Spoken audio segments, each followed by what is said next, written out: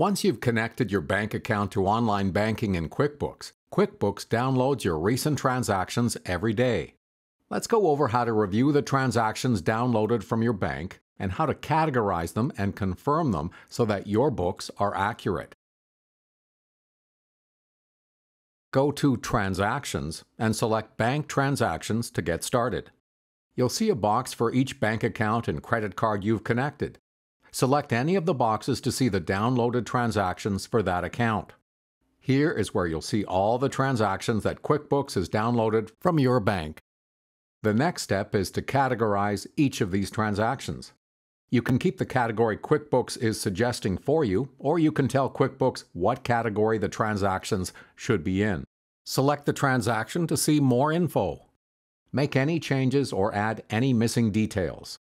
You can change the category that QuickBooks suggests.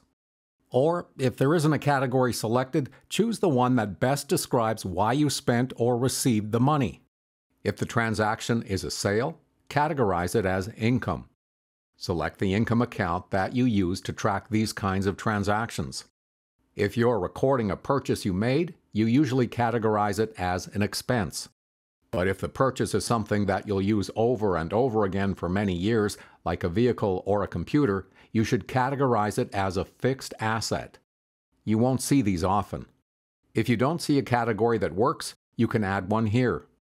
QuickBooks will learn your categories over time, making this process easier. You can also split a transaction into multiple categories. Select the categories and add the amount for each. Just make sure it adds up to the total amount of the transaction. The supplier customer is optional, but it helps you to run reports later to see who you've paid or who paid you. You could also assign an expense or income to a particular project or customer so you can track the profitability of your work. Select this box to make an expense billable if you want to include the expense on a future invoice to the customer. If you don't know who the transaction was with, look at the bank detail. This is the information sent from your bank that usually contains the name of who you spent money with.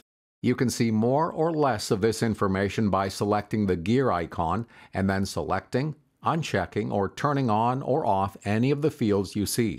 Once everything looks good, select Add. You can save time by setting up rules for common transactions.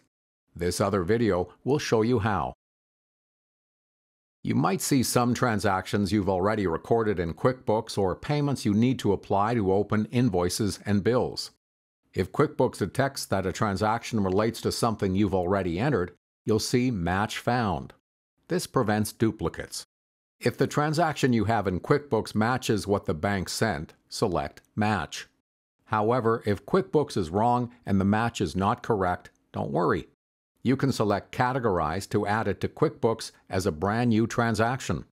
Or, if you know you definitely entered the transaction into QuickBooks and the match is wrong, select Find Other Matches to match it to the correct transaction. Now you are ready to categorize transactions for your connected bank and credit cards.